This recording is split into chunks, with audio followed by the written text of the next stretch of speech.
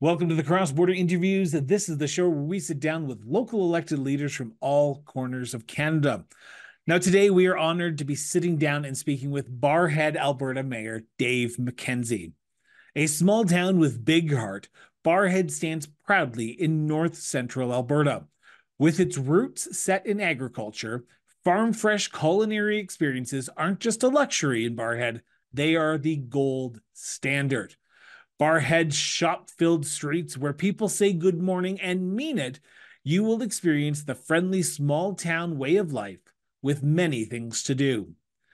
Access Alberta's natural amenities with things to do in the region such as hiking along Athabasca River, paddling in the area's many lakes, and visiting various campground, motorsport parks, and so much more. Barrhead is a place of wellness, diversity, and compassion. So stay tuned, and we'll be right back after a quick break with cross-border interviews featuring Mayor Dave McKenzie. From the smallest village to the largest city, across every region of the province, Alberta municipalities represents the communities where over 85% of Albertans live. AB Munis provides a united voice for 265 of Alberta's 330 municipalities, including summer villages, towns, cities, and specialized municipalities. As Alberta's largest municipal group, AB Munis listens to municipal leaders and advocates for solutions to their common issues. Additionally, AB Munis supports local governments by providing services specially designed to meet their operational needs. And they bring their members together regularly so they can share ideas and information so that their communities can thrive. Check out Alberta municipalities at abmunis.ca and follow them on LinkedIn, Facebook, Instagram, and Twitter, now called X. Mayor Dave, thank you so much for doing this. Greatly appreciate it. I want to start by getting to know the man behind the persona a little bit.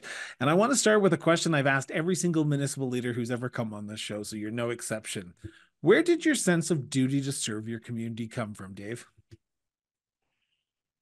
I grew up in a farming community in rural Saskatchewan, and my parents were part of the greatest generation. My father had served in World War II, and it was because it's a small community that I grew up in. Everybody pitched in to make things happen. There wasn't a lot of resources available. The economy was tight, to say the least. So if people didn't pitch in and help each other, things just didn't happen. And I was a great witness to the things that I saw that community achieve because everybody would help push the cart, so to speak. And I think it was just sort of ingrained in my lifestyle because that's what I observed in my formative years growing up.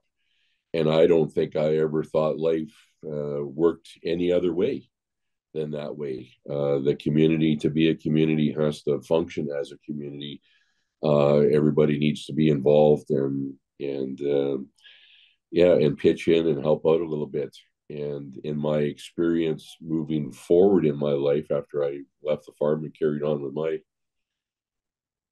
my seeking of fame and fortune, it was just part of my lifestyle. And I would have to say, I reaped, in my opinion, some tremendous values out of it, and I've had some amazing opportunities because of that. When I mentor youth from time to time, and I say, you could apply for a job sweeping the floor at NASA, and they wouldn't have a budget for it. But if you went in there and said, I want to volunteer to do anything that you want me to do, you'd be on the next space shuttle, because volunteers get to do stuff. And, if you're looking for a job, yeah, maybe not, but you go in and volunteer. And I said, it may not improve your paycheck, but it'll improve your circle of acquaintances It'll give a lot of influential people a chance to see what you're all about. And I've had a number of youth that have helped me out flipping burgers at fundraisers and stuff. And, other than that experience, I probably wouldn't have gotten to know these kids, right? And you sit there and you flip burgers with them for a couple of hours, at a fundraiser or whatever, and you chat with them and you hear what they are all about, what they're, what they want to seek out in their lives and stuff like that. And then, 3 months later, they give you a call and say, "Would you mind being a character reference for me?" And I go, "Yeah, absolutely." And coming from somebody that, maybe the mayor or whatever, I mean, that's a pretty good reference to have, and Do all you stemming out of that. do you mind if I just I want to jump in on that statement alone, and Sure. I already find this conversation fascinating. We're only like literally 5 minutes into the conversation so far. But did you have someone like that in your childhood? Did you have someone that you could look up to and say, okay, I can have a conversation with my local mayor or my local MP or someone in the community that you could sort of bounce ideas off of, like the kids are doing with you at these local events? I That's a really good question. Um, Because you must have learned it from somewhere. Was it your parents? Was it the desire for them to give back to their community through volunteerism that you led I down that path? I think that's the right, yeah, I think that's the right direction, because I think of my dad out on many boards. He, all kinds of things, and of course I would always get dragged along. At that time, at that age, I always thought I'm getting dragged along, but I've always liked to sit and watch and observe people and listen to what's going on. And it's probably been the more formative education I've gotten, was just sitting there, shutting up and listening. And I would listen to the conversations going on. And of course, Dad was really good. He would introduce me to the people in the room and all this kind of stuff. So I kind of knew a lot of those influential people through my dad. And as I, matured and got older and strike out in there, I could. They would always, and it didn't matter whether it was the local banker or the guy that ran the co-op store or whatever it might be. They all knew who I was because they all knew my dad. And if I had a question to ask or whatever, they were always very open to. Yeah, so it set me up with a circle of advisors, I guess, through my dad. Um, Was but a lot of dad times I would. non-political? Well, my dad actually, once he kind of semi-retired from the farm, he moved into our small local town, a town of about 400 people. He decided that very community orientated. He'd sat on school boards and hospital boards and all kinds of things. So he decided to run for mayor. And he did, I don't know how many, 3 or 4 terms as the mayor, as well, and did that. And it was kind Okay, of funny. I've got to ask what community. I've got to ask that question because now this story is getting a little bit more intriguing for Chris Brown here, Dave. But what community are we talking here? A small town by the name of Mossbank, Saskatchewan. It's south of Moose Jaw, about I know 45 it minutes quite or so. well. Oh, really? I do. I deal with a lot of Saskatchewan politicians as well, Dave. So yes, I know much. Okay. Well, I got to tell you, it's funny, Chris. I was on a phone call with a fellow one day.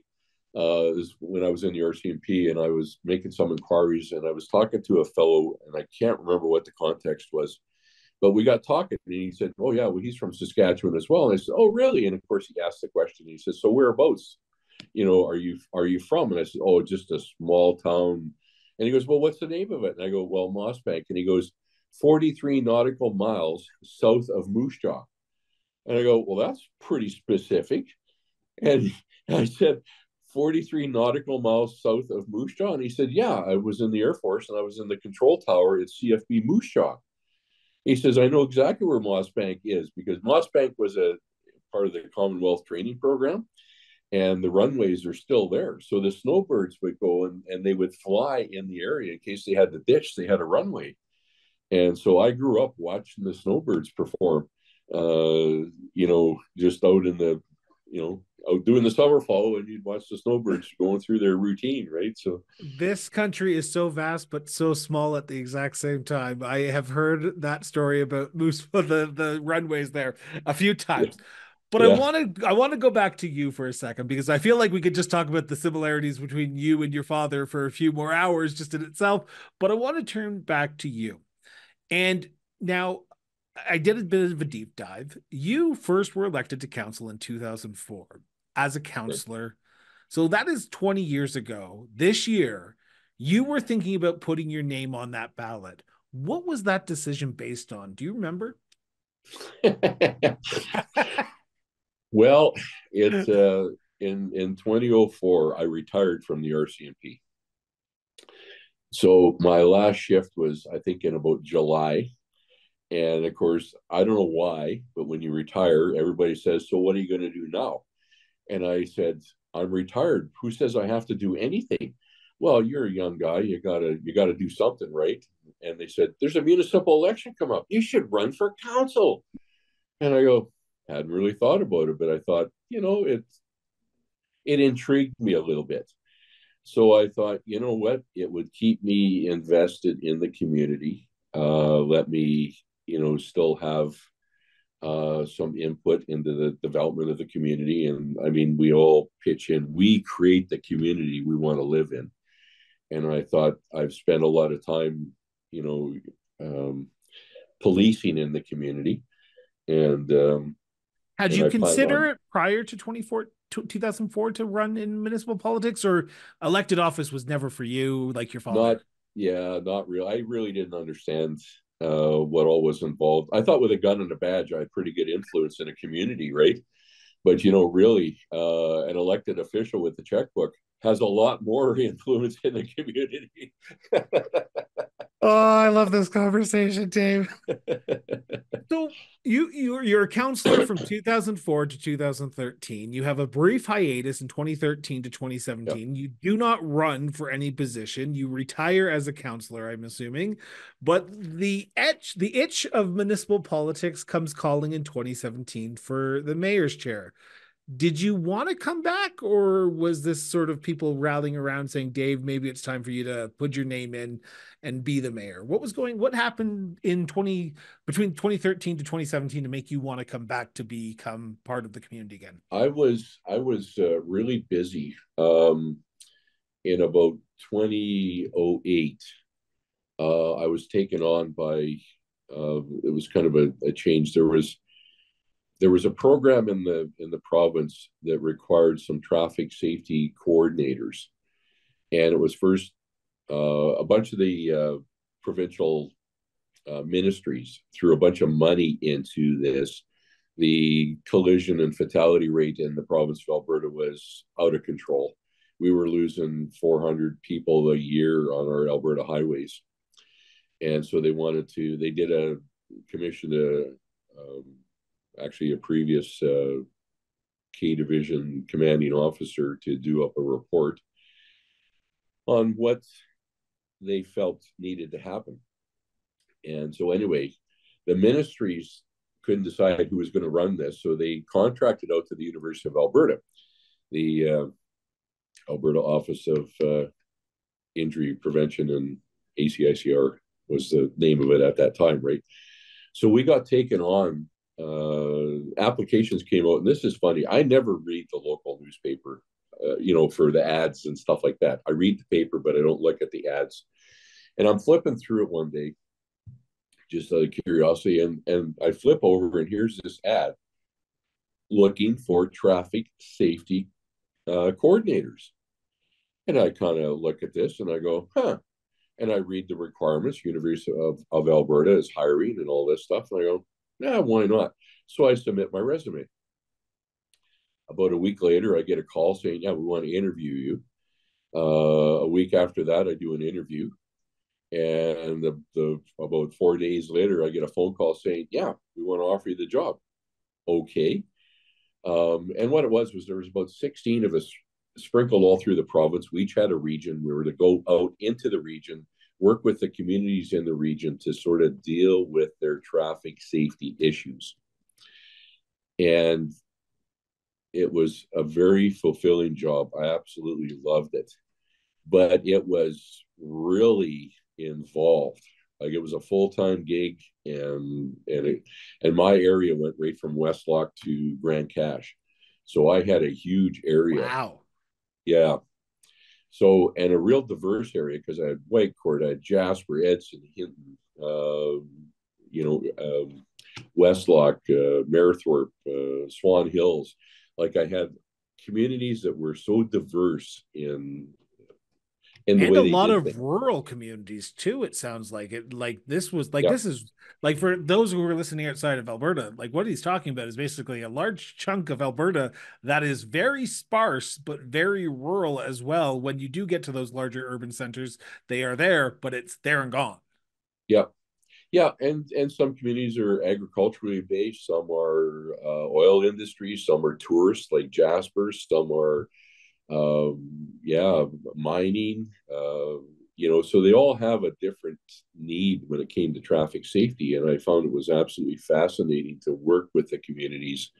And I had lots of resources to work with. Anyway, it was supposed to be a 30-month trial just to see how it went. Well, the people that they had selected to be traffic safety coordinators, we met the goals in about 9 months and what they were expecting to happen in 30 months. They had taken on a fair amount of us ex coppers. And of course, we know how to work in a community. So we just went forward and did our thing and had lots of connections and were able to walk into like we owned the place, right? And got lots of cooperation and we really advanced it. And actually, and we had tangible results. The death rate in the province of Alberta dropped by 30%. Wow. Just from the awareness programs we were doing. So then Alberta Transportation said, okay, we want to take this program over and continue on with it. So we went from being traffic safety coordinators with the U of A to traffic safety consultants for Alberta Transportation. And they had an Alberta Office of Traffic Safety. Anyway, this is making a really long story. I love it Uh, because if it was a short story, it wouldn't work on a show like this. That's long format. So take all the time you want there, Dave. so anyway, it got to a point where I was extremely busy. And after 3 terms on council, I was getting a lot of um, encouragement to take the mayor's chair. And I thought, okay, but I just didn't feel I would have the time to do the mayor's chair justice. And I found I was getting spread out pretty thin because I had a lot of other things going on in the community aside from all this other stuff. And I find I was starting to burn the candle on both ends and in the middle, and said something's got to go off the plate. And I thought, no, I'm going to sit out a term and just see how it all goes. And so I did that and carried on with the traffic safety stuff and everything else. And So yeah, and So you are now in your second term as mayor of the great community of the town of Barrhead, and correct. you were elected in 2017, re-elected in 2021. Um, and with your 3 terms as councillor prior to that, I've got to ask a very important question to you about your role on council and the role in council in general. Now you are one vote, and you are one vote around that table, and you have some very big things that you have to make decisions on a day-to-day basis, on a weekly basis, whenever you get those council agendas. How do you know you're doing the good for the community with the vote that you have at that council table? I would draw back, and we're all a product of our experiences. And having served in as an RCMP officer in a bunch of smaller rural communities, it really gives you insight because you see those communities 24/7. You know the night people, you know the day people, you know everybody. I always say if you're in a community long enough, you've seen everybody in their underwear at one time or another, right? And you get a feel for the community and you build up those. It's all about to be effective in a small community as a police officer, it's about building those relationships, right? You have to have a relationship with the community supporters, the community builders, even the people that are on the wrong side of the law. You know, it's So in my have you found the balance yet? Because I can only imagine, because I've never been able to sit around a council table, but I can imagine there are decisions that you make that you know are going to upset some people in your community. Because you know, at the end of the day, not 100% of the population is never going to agree on 100% of the things that the city is doing or the town is doing or the community is doing. How do you work in a community? Because you are the closest to the people. You don't go to Edmonton to do your job. You don't go to Ottawa to do your job. You make a decision, whether it be property tax increase, road closure, whatever. You go to the grocery store, you're probably going to hear about it the day after from yeah. people. So how do you work in a small community for the betterment, with understanding that you're going to try to have to not anger as many people as you possibly have to? You know, this is where our skill as communicators, I think people are, you know, they may not like what you're saying, but they appreciate the honesty of this is the realities of our situation. And as much as we'd like to build a new field house complex, I we was going to just say, don't. please tell me it's a swimming pool. All I've heard this week from mayors and councilors is every community needs a new swimming pool. Anyway. We've got one. Oh, there you So go. we're yeah, yeah. No, we're pretty fortunate with being able to have the facilities that we do here. But you know, it's again, I get back to the honesty. As I went from doorstep to doorstep during election process, right? And it's where you really get a chance to talk to people about things and in a pretty open and I remember this conversation with a lady, and she said, and I said, "So, is there anything that we could do to maybe try and improve your life here in the community?" And she pointed. She says, "Well, the streets aren't very well lit. Could we have a couple more street lights put in?" And so I kind of looked at the street and I said, "Well, you know, part of the problem is these lights were installed when the streets were put in years and years and years ago. The trees, also put in at the same time, have matured to the point where they have this huge umbrella, and this is what's filtering out some of the light." So I said, the cost of putting in a light standard is this much, which is a lot. And I said, so we have to dip into some other, bag of money and take it from there to put streetlights in here. So I said, here's the decision. Do we want to take it away from the food bank? Do we want to take it away from, an infrastructure project? Do we want to take, want to remove your sidewalk to put a street light in? I mean, I told this lady this. I said, it's like a household budget. You got enough money. Do you get the new fridge or do you get the new TV? Because you can't have both. You got to pick which one is more important to you. And I said, but the cost of putting in a street light is it's costly, right? I said, but we could have our public works guys come by here and trim the trees back, which would be more affordable. And she goes, oh, no, don't want the trees cut back. I go, well, okay, you've made that decision, right? You So, like the trees. And by the end of the conversation, she goes, yeah, there's enough light that we can function here. And okay, I'm so, gonna pick up on that statement a little bit here, and because I was gonna talk about this later on, but you've played in this sandbox, so I'm gonna play in the sandbox with you a yeah, little bit. That issue to that resident, though, is the most important issue to them. That is the issue yeah, that they believe is the most important. Now, if I go talk to 100 people in Barrhead, they're going to have 100 different issues that they believe absolutely. is the most important issue. But you as a council, you as mayor, know that there's a limited supply of money. How do you balance the needs of the community against the needs of the individual? Because when people pay property taxes, they're going to assume, and I know you should never assume, but they're going to assume that they're going to see some benefit to that property tax dedicated towards their issues.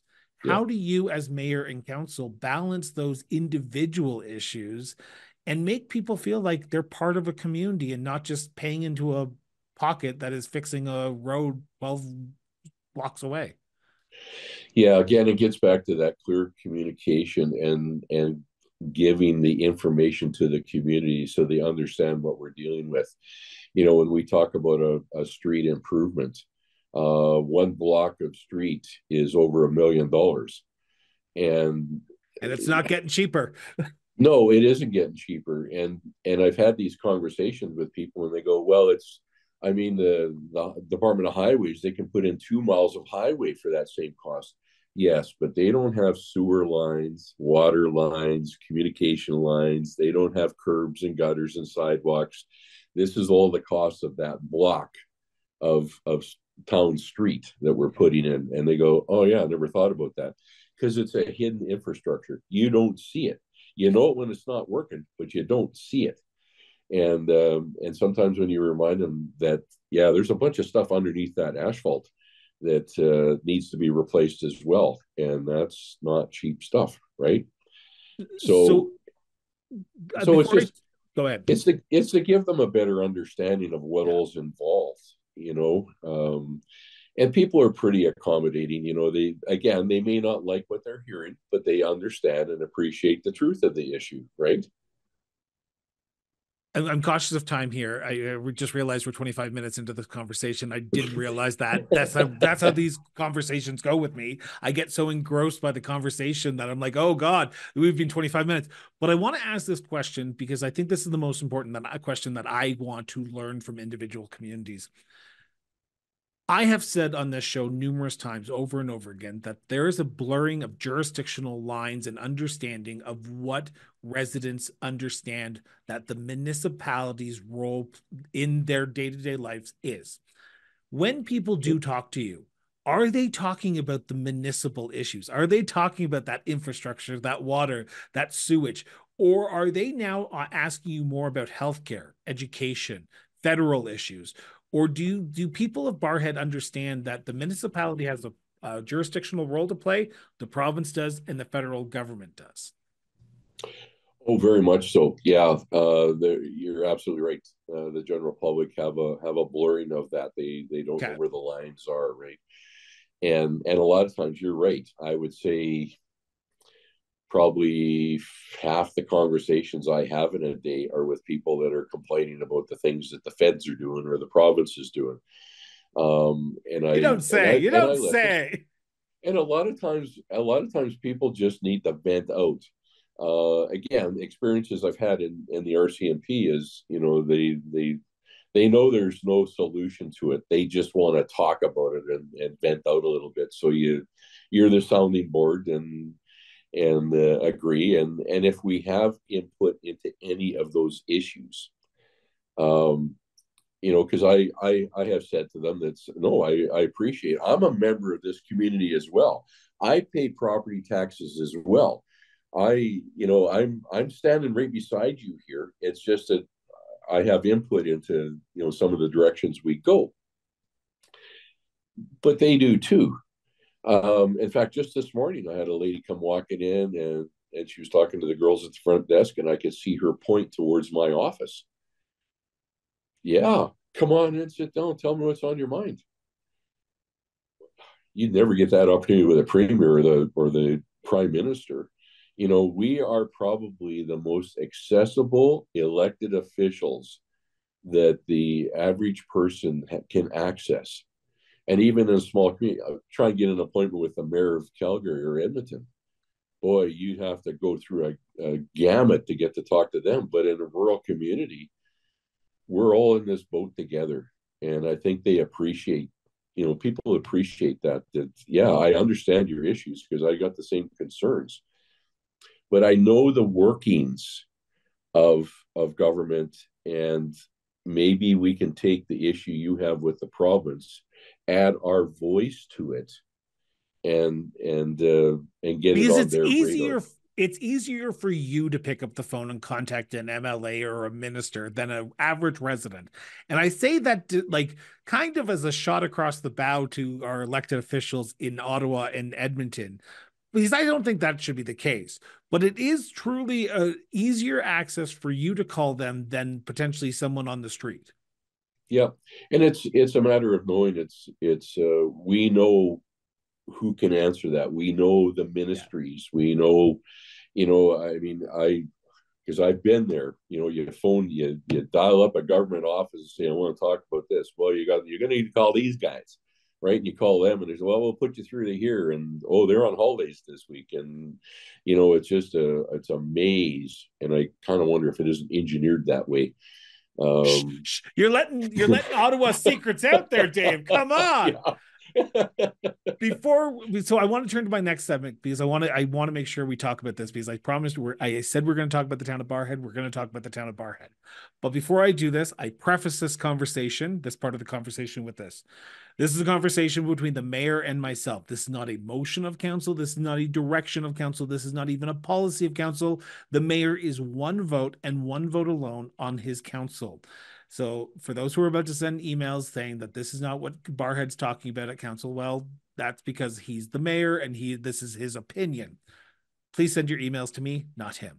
That being said, Mayor McKenzie, in your opinion, what do you believe is the biggest issue or issues facing the town of Barrhead today as of recording this episode? I would say, and this is a concern of mine and council, is the consistent downloading of responsibilities from, we don't see it so much from the federal government, but definitely from the provincial government. We're trying to keep these communities running and provide the infrastructure and the services and the recreational opportunities for a community. Meanwhile, the province continues to download responsibilities for all kinds of things. They don't increase the funding available for certain organizations like FCSS and victim services units. And I mean, the list goes on. Are you And happy with your allotment for LGFF? well, we're never happy, right? I'm poking the proverbial mayor bear here, aren't I? Yeah, yeah. It's we can always do more. Uh, and I think municipalities most well. I know the town of Barrhead, we have an amazing staff here. Our administration is amazing, and they can take a dollar bill and make it stretch to make it $5. And our staff are really good. Are with all kinds of things to make things happen, and we're very conscious of the public dollar. So we're not spending like drunken sailors on a weekend pass. We're because it's my tax dollars as well. I think one of the things that really sets us apart from the provincial and federal government is a municipality only has one source of income, and that's property tax. We don't get we don't get incomes from other things like the province does and the feds do. So And on the that's our flip side, you sole. have to you have to balance your budget every year. You can't run deficits like they can either. That's exactly right. So our balance sheet is much different than a household's balance checkbook. That's right. So we have to be very conscious. We don't have our auditor come in and go, yeah, you seem to be missing $30 million here. Oh well, we have to account for every penny, and we get audited for that. And yeah, sometimes the public come in and they're a little blurred with that. Well, the province just can't account for X of millions of dollars, and the feds they lose billions of dollars and can't account for it. And oh well, we're not in that situation. We're not, and justifiably so. We should account for every nickel and what we're spending it on, and that's where our financial decisions are made by council, not by me. It's made by council. There's seven votes that have to accommodate that. And I'd speak for our council. We have a very good council. We have a very diverse council. Um, so we get opinions on many different levels, and we make it work. We don't always agree walking in, but once we have that conversation, Yeah. a lot of our votes are unanimous. So, yeah, nobody Um, walks in with we don't have anybody on our council that has a hidden agenda. They're not so boxed into their thoughts that they aren't able to see somebody else's point and maybe do change their opinion on something. So is it easy to do that? Because you're right. Everyone, okay. Dave, I hopefully you have an extra 10 minutes for this conversation because yeah, this is just a fantastic. So there's two things I want to follow up on. I want to go back to provincial downloading, but I want to talk about what you just mentioned there. You're right. I would say 98% of municipal councils, municipal councilors, mayors, reeves, directors, whatever they are locally, do not have hidden agendas. But what I will challenge you on, though, is they have unconscious biases. You have a bias against something that you go in. How important is it for you as a mayor, as a councilor, to go into every meeting with an open mind and say, you know what, I may have an idea of how I'm going to vote, but I'm not going to decide fully until I hear all the facts, whether that be from administration, whether it be that from delegations, whether that be even from my fellow counselors, because they may sway my mind and may think, I didn't think of it that way. Now that I have, I can see your side, so I'm going to change my vote. I spent 26 years in the RCMP as an investigator. If you walked into an investigation with a preconceived idea of what you were looking at, you would be chasing geese all over the place. So you I learned very quickly in my policing career that you better stay unbiased. You better stay. Um, Is it hard? you know what? You I had a couple of occasions where I thought I've got this. I know what's happened here. And then as you get more into, especially as the forensics improved, you soon discover that, geez, all these circumstances led up to me pointing my finger at this guy. And then when you dig down deeper, no, it wasn't them. And so you go searching off for somebody else, and sure enough, it was this other one that was responsible for it. Where you walk in and you walk into a situation and you have a fast read on something. You go, okay, this looks like this is what's happening. But then once you start talking to everybody, you go, oh yeah, okay, no, this is backwards around the other way, kind of thing. And if you're paying attention to life, you soon realize that until you have most of the information, you really don't know what's going on. And if you have those preconceived ideas going in, then your mind's already closed. You need to keep it open because you're right. Somebody might say something, and you go, yeah, I hadn't thought about that. Because I don't come from that background, but they do. So they see it from that background. One of our counselors is actually physically handicapped. So when we talk about um, construction projects or buildings or improvements, he's the first one to say, you have to design it to accommodate for this. And a lot of times you go, yeah, you know what? Never really thought about that part of our society, right?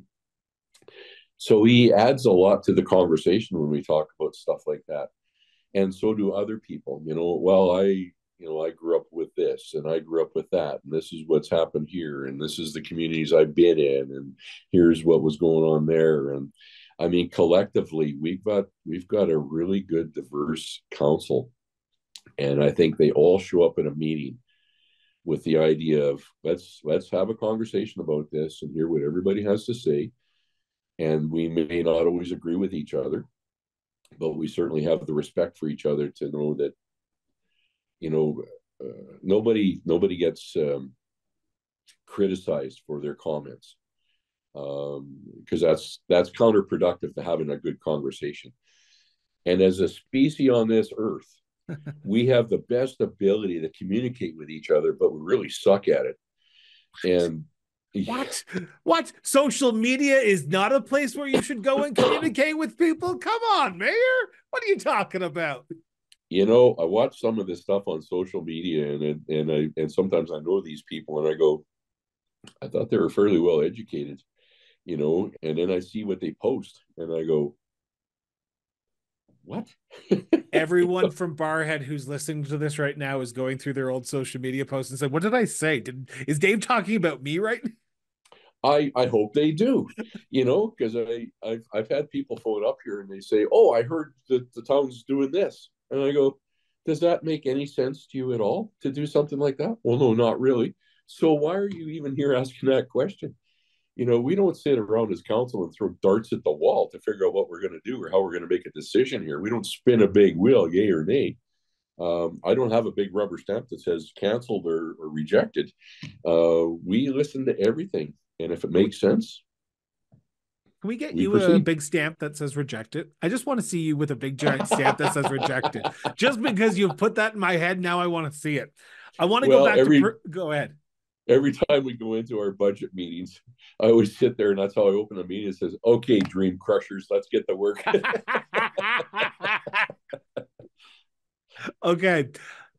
The good segue there for that little joke that you just made. Yes, it was a joke for those who are listening. He does not crush dreams for those who are about to tune in.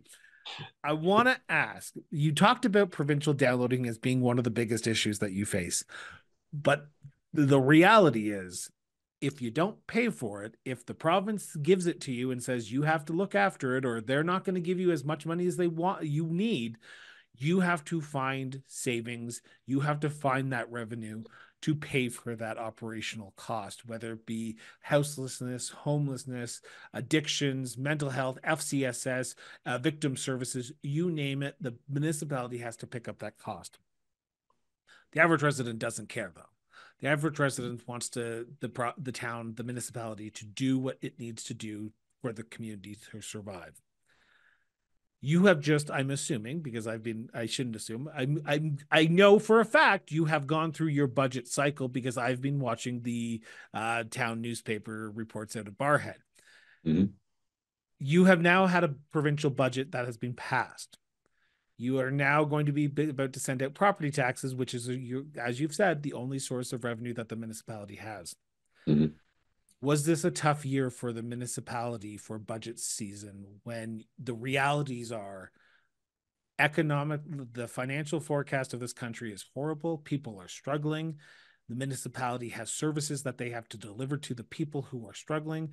The municipality has services that they have to deliver to support the growth of the community, but you also have to ensure that you don't do it on the backs of your community. Was it a hard budget cycle for you? Oh, well, you look at we all have wants, but sometimes you have to only deal with the needs. We need to have sewers, we need to have infrastructure, we need to, your road's going to be a little bit bumpy for the next 2 years. We used to be able to do a major street construction or rehab every year, and now it's basically every third year. So we ask for the tolerance of our residents to, yeah, your street is in bad shape, but we can't make it a priority. And we do have priorities. We have 10-year plans for these things and replacement. The minute we put a sidewalk in, the timer starts. Yeah. Whether there's a resident built right there or not, the timer starts and the wear and tear on that sidewalk begins, whether there's somebody that we're collecting property tax from there or not. So we have to be very frugal. We have to be very strategic in our forward planning.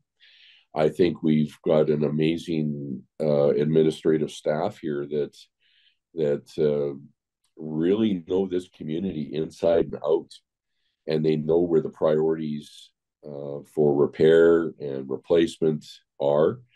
They pitch their case to us. We make our decisions based on the subject matter experts, not our own opinion. Yeah, my street's rough and tough and all the rest of the stuff, but you'll learn to live with that, because I know that there's other priorities.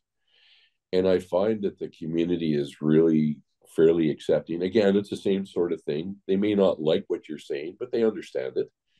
That we're all facing the same thing. And if you draw that correlation between a town budget and expenditures with a household budget and expenditures, people get that, you know. And yeah, it makes for some tough decisions. But we've gone through probably 4 years now with minimal property tax increase. This is actually the first year, I think, in 3 or 4 years that we've actually had to increase our property tax. And minimum, when I look at the cities and some of our surrounding communities that are 5.5%, 7%, 9% increase in property taxes, and we're kind of looking at around 2%. I think we're doing a pretty good job, and we're being very sensitive to the economic plight that we're all kind of in right now. So, and I think the public sees that, but it's clear communication. Yeah. It's listen, we're working hard for all of you and me, because I'm a taxpayer and a resident here too. The first year I ran, excuse me, for council, I just retired from the RCMP, and I get up and there was a forum and all this stuff, and I think there was 11 people running for council positions, right? So I got up, and this really took me off guard. I got up and I said, when you retire from the RCMP, they will, at their cost, send you anywhere you want to go. You can pick any place in Canada, and they will pay for your expenses, your move, everything. And I said, I'm staying here.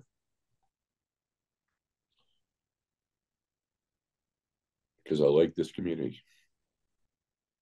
It seems like you have a passion for it. The place grows on you. Yeah. Yeah. I've worked in some really active places. And when I arrived in Barrhead and patrolled around in Barrhead for the first few weeks, the word Mayberry popped up in my mind. Yeah. Oh, I feel old now that I get that reference. I know, and it catches up on you. I teach judo, and I have a judo class, and I had a bunch of kids I was running through an exercise program, and I said, okay, they're saying which I want them cut, run some laps, and I said, so they say, which way should I go? And I said, we'll go clockwise. What's that mean? I said, well, clockwise, like a clock, not realizing they're all digital, right? Not analog. But I didn't pick up on that right away. And I said, what, you guys all been living on Gilligan's Island? Who's Gilligan? Oh, I weep for our next generation of. I know. Well, the upside for me is I can tell old jokes, and they've never heard them before. So, I have one question before I turn to the topic of tourism, and it's something that I've wanted to ask you this entire interview, but I think it's an important question because you have been in the line of duty as an RCMP officer for our country, and I respect you. No qualms about that. That is a service that you have given to our country, to our communities, and I salute you in any way that I can. You've also served on council. And while the jobs are different, they are totally different. One you are potentially getting fired at, the other you're getting fired at by social media posts or this, that, or the other. What's been more rewarding for you? Oh, I would say, and this is going to sound like a cop out, but I would say they were both rewarding in their own ways. When you walk into a scene as a police officer and you can walk out of that scene making somebody's life a little better than it was. And on council, you can make decisions and make life a little better for an entire community. So one's a little more personal, I'd say, or a little bit more day-to-day life. And the other one is, a community advances, and it's not only for the betterment and it's going to lead into the tourism thing. It's not only for the benefit of the individuals that live in your community, but you put effort into creating a community that people want to come and visit. And Which is a it's perfect segue, if you ask me, about people coming to yeah. visit. Now, I've promised on this show, and I'm trying to make good on that promise in 2024, that if you come on my show, I will come to your community. I will spend my economic dollars in your community, and I will tour some of these great tourism spots and hopefully sit down with for over a coffee at one of your coffee shops or local bakeries or local restaurants. And hopefully the mayor will indulge me when I come up to Barrhead later on this month, or next month, I should say. But I've got to ask, as the mayor of your community, what are some of the hidden tourism spots that you recommend to anyone coming to your community, whether it be here in Alberta or across Canada, or even, yes, because we do have listeners across the world, around the world? Every community can boast that they've got a museum, they got parks, they got picnic areas, they got walkways, they've got um they all communities have these amenities. And because I've traveled around and worked in different communities in my policing career, you get to see what a community has to offer. If there's anything I would say that's a real standout, and this is going to sound a little cheesy, it's the people. We have a main street. You can walk into any of the shops on our main street and you will immediately get that hometown vibe. I've talked to a number of people since I've taken this position that have just moved into town or into the region, right? And if they come into the front counter and yeah, we just moved here. If I overhear that, or sometimes they come in and go, yeah, we're just doing the community. We'd like to meet the mayor. Well, come on in and sit down. And I've talked to, and it's not one offs. It's almost a general theme. They come in and I remember one lady that came in and she got three young daughters, and it was just on the tail end of COVID. We're just getting over that. And they were living in a large metro and they wanted a better place to live. So they've been touring around in Alberta just looking for a community to live in. Her husband works, he can work, remotely and all that kind of stuff. So it didn't really matter where they live. And so they drove through Barrhead and they had to stop on our main street for some reason or another and went into one of the stores. And this lady, this mom said, I could not believe how the clerk treated my girls. Made a big fuss over them. And of course, the girls being devoid of that human interaction because of COVID just lapped it up. And that mom said, this is where we want to live. Proceeded to buy property, lived here, kids are in school, loving the life, right? Prior to this interview, I was on the Barrhead website because they traditionally do a sort of a description of what the community is in the introduction of the show. And there was this phrase on the Barrhead website that stuck out to me, and just you saying those words really brought it home for me. Barrhead is a small town with a big heart. And I can only say this, only knowing you now for about little under an hour here, Dave, but you are that heart, aren't you? You're the one who has been a champion for the community for the last 6 years. You have helped the community grow. You have helped the community thrive. And I I don't know if you've ever heard this, you probably have, but thank you so much for doing what you do, because it seems like you are the true Barrhead cheerleader, as the mayor only can be. So I just wanted to put that on the record there. There's my little thing Well, there. I appreciate that. Before I let you go, I have one last question. We started this interview talking about yourself and your duty to serve. We're ending by talking about the community as a whole. And I've got to ask the $1,000,000 question that I've asked every single municipal leader. And I know they know how to answer it. And I think you've just answered it, but I want you to go a little bit further into it if possible. What makes the town of Barrhead such a unique place to live, to work, and to raise a family?